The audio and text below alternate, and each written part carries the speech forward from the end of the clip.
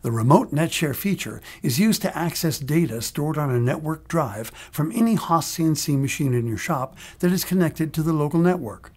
Once established, the connection is operated from the Haas CNC control. On the computer, launch the File Explorer. Navigate to the root directory where you will put a NetShare folder. Create and name that folder. The name must not contain any spaces. Put the files you want to share between the computer and the machine into the folder. Right-click on the folder name and open the Properties window. Open the Sharing tab and click Share. From the drop-down menu, select Everyone. Click the Add button. Change the permission to say Read/Write. Click Share.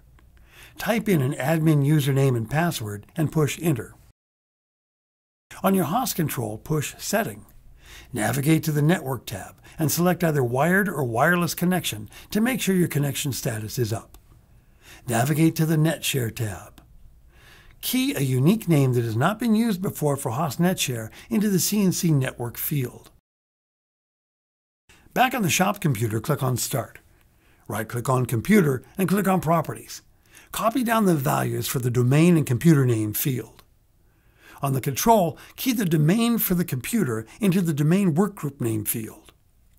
Change the Remote NetShare Enable setting to On. Key the computer name into the remote server name field. Key the name of the NetShare folder you created into the Remote Share Path field. Key the username you used to sign onto the computer into the Remote Username field. And key the password you used to sign onto the computer into the Remote Password field. Push F4. Wait for the machine to configure the NetShare connection. Push List Program and navigate to the NetShare tab. You should see the files stored in the computer's NetShare folder on the control.